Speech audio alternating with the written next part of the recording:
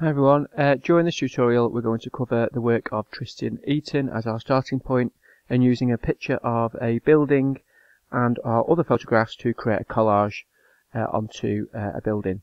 So initially I've got my picture that we've got from Blackpool Tower open. I'm going to use the quick selection tool. You can see the shortcut here is W on your keyboard. I'm going to select part of the tower that I want to be in my collage.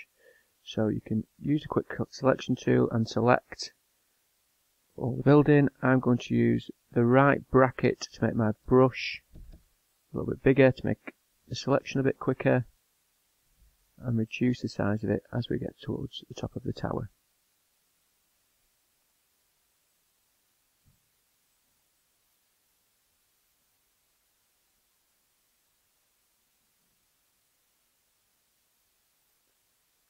Now you may need to zoom in to make sure your selection is as neat and tidy as you can be, to make sure your selection is pretty perfect. Once you're happy with your selection, I'm going to take off the scaffolding and then just make sure it's level towards the bottom.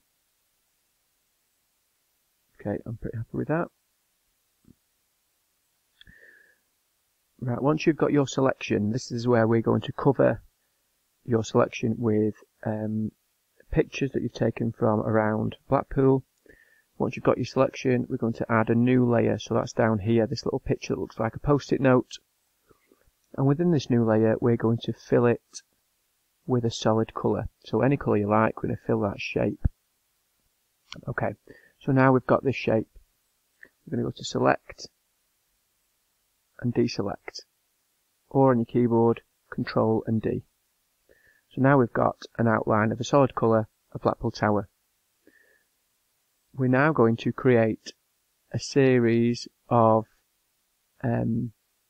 templates for our photographs to go into. So just like Tristan Eaton's work, we're going to have lots of sort of splashes of images. So I'm going to literally draw as if it's been torn away, lots of clipped pictures or lots of clipped shapes of any random shape and size, and then just fill that with a different colour. Each one can be overlapped, so I'm literally just drawing any shape I want and filling each shape with a different colour, and then using the paint bucket tool over here just to fill that shape. So you can do that the whole way down the tower. So you use the quick selection tool, choose a different colour, use the paint bucket and fill it. Now I'm going to go down here, any random shapes, just make sure you fill it with a different colour. Quick fill.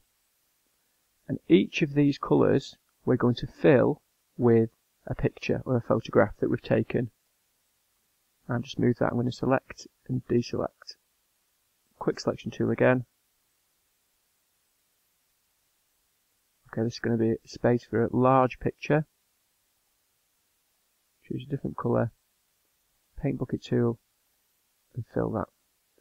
Now here, I've just missed off a little bit of that, so I'm just going to click on there to fill it in, to make it part of that image. Again, quick selection tool, choose a different colour than the previous, paint bucket, fill it, Control and D to deselect to stop these marching ants, and sort of fill that. It's not really big enough to have a picture in there. And then the same again, lots of sort of random shapes next to each other, keep on filling them in. Remember, each of these random shapes is going to hold a different photograph. Now I've chosen Blackpool Tower, so all my pictures are going to be related to Blackpool. You might choose something completely different. I have some larger pictures towards the bottom.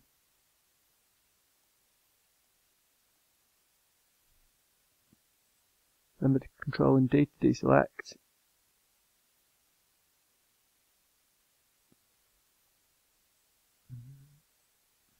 as long as your colours are different to the one previous, and use your paint bucket, it won't have a problem filling that shape in.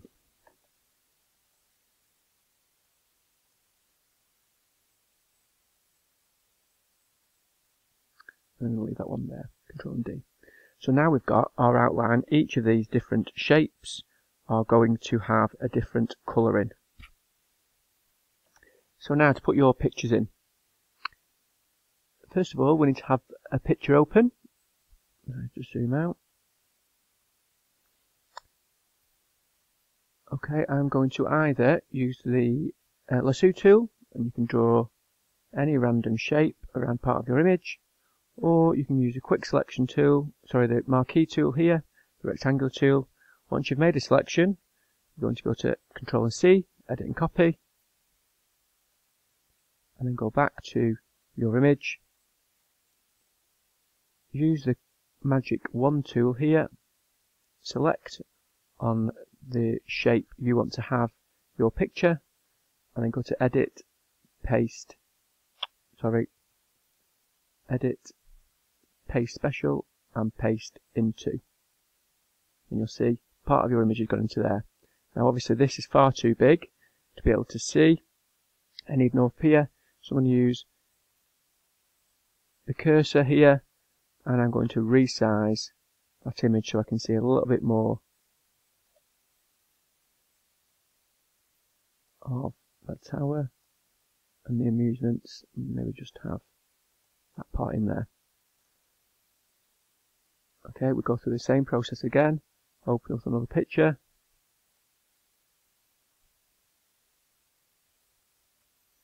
This time, rather than a squiggle, I'm going to just use the rectangular tool or something. In fact, I'm going to have that. Edit and copy. Go back to your picture. We use the magic wand tool. Oh, if you see this come up, it's because you're not on the right layer. You need to go back to layer 1, Control and D and deselect, select where you should be, edit, paste special, and paste into, and your picture will be pasted into it.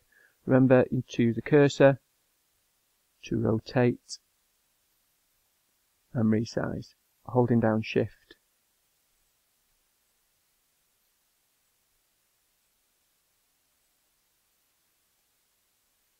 And a tick to finish that.